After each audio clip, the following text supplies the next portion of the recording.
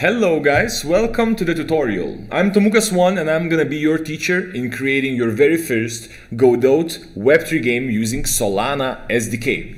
Making your game rich in Web3 features and hopefully not pump and dumps like this game is going to be. So if you're here, you're willing to learn. So let's just jump straight into it. What we're gonna do here is in 10 episodes, we're going to create a game called Pump&Exit. In this game, Solana price is going to have some base level and it's going to drop to 0.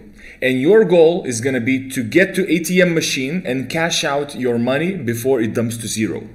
Are we clear? If so, let's start. The very first thing that you will need to do is to download Godot game engine. I do have it already downloaded, so I'm going to skip this step, but you will definitely need to do it. And also, I have provided a sample, so in the description below you'll see a link. You can download the project sample, which is gonna get you started quickly. There are a couple things there in the project that I have already set up because they fall out of the scope of the tutorial, so you will be able to learn it on different tutorials. Pump and exit. You're gonna be able to download this thing and you can drop it into your projects or wherever else. So pump and exit is this game. And once we have it ready, let's open up Godot and import it. Import the game. So we have to go to our path. See, this is all my Godot projects. Let's find pump and exit and project. And let's open it up and see what are we working with to start off. All right, so this is how the game looks like. The two things that I have prepared for this tutorial is the scene. It's nothing too fancy. It's using grid map. So if you want to learn how to build your own kind of these maps using blocks, you can do it by following grid map tutorial. There's just a couple things and you just block out things in this way. And there's also a player here.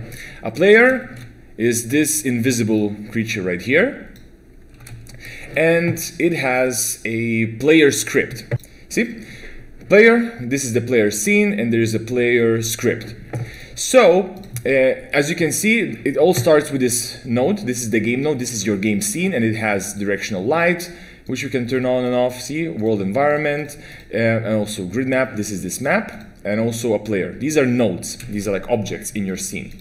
And if I save it as a scene, I can drop it in and like have another player in here. See, so it's kind of like a saved scene, which has a camera inside it, and it also has a shape, which is collision shape, so that we later on will need to collide with objects, and this is very important. And this player, as you can see, just has speed, acceleration. It all comes from the player script. And the script, as you can see right here, it's a bit complicated. It will take us a lot of time to make, so I'm just not going to do that, okay? But basically, all it does is this. Check this out.